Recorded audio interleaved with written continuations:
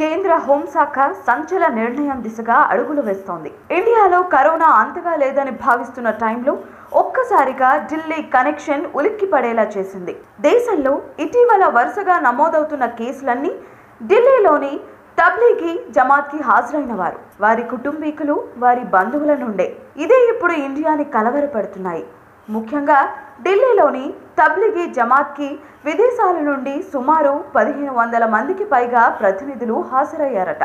వారే భారత్లో కరోనా మహమ్మారి విస్తరణకు కారణమయ్యారని కేంద్ర ఆరోగ్య శాఖ స్పష్టమైన అవగాహనకు వచ్చింది.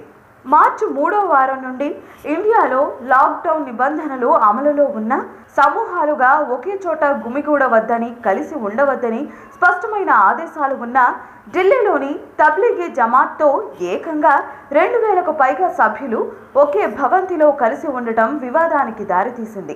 వారిని తబ్లిఘీ సంస్థ నుండి బయటకు రప్పించి హాస్పిటల్లో చేర్చడానికి పోలీసులకి, ఆరోగ్య శాఖకి తల ప్రాణం తోక్కి వచ్చింది. చివరికి ఇండియన్ జేమ్స్ బాండ్ గా ఇమేజ్ దక్కించుకున్న జాతీయ భద్రతా సలహాదారు అజిత్ దోవల్ ఎంట్రీతో తబ్లిఘీ సభ్యులు హౌస్ బయటికి వచ్చారు, ఆసుపత్రిలో జాయిన్ అయ్యారు.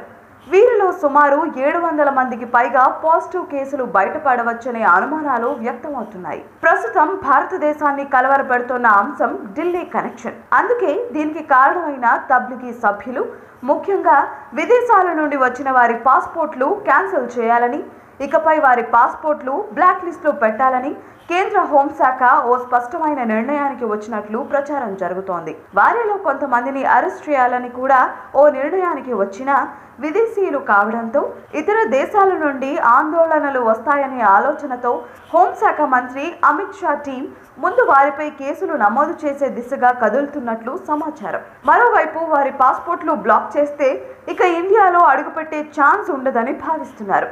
ఇలా వారికి ఘాటు హెచ్చరికలు పంపాలని నిర్ణయించారట అమిత్ షా. అంతేకాదు, ఇక్కడికి హాజరైన చాలా మంది భారతీయుల పాస్పోర్ట్లు సైతం సీజ్ చేయాలనే అంశాన్ని పరిశీలించనున్నట్లు సమాచారం. ఇదే ఇప్పుడు తబ్లిఘీ సభ్యులను కలవరపాటుకు గురి చేస్తుందట.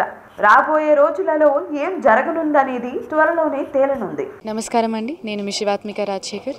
Please subscribe to mirror TV. Hi everybody, this is Tarun. Please subscribe to Mirror TV.